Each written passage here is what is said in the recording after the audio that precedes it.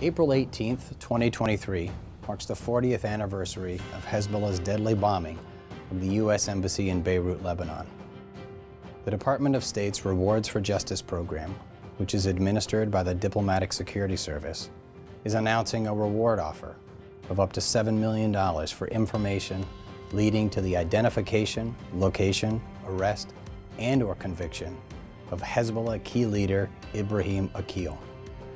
Ibrahim Aqil, also known as Tahsin, serves on Hezbollah's highest military body, the Jihad Council. During the 1980s, Aqil was a principal member of Hezbollah's terrorist cell known as the Islamic Jihad Organization, which claimed responsibility for bombing the U.S. Embassy in Beirut, killing 63 people. The Islamic Jihad Organization also claimed responsibility for the bombing of the U.S. Marine Corps barracks in Beirut in October 1983, killing 241 U.S. personnel.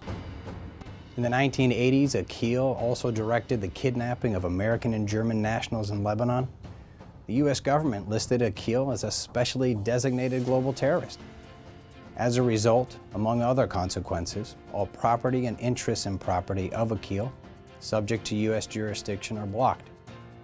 Anyone with information on Ibrahim Aqil should contact Rewards for Justice via Signal, Telegram, or WhatsApp.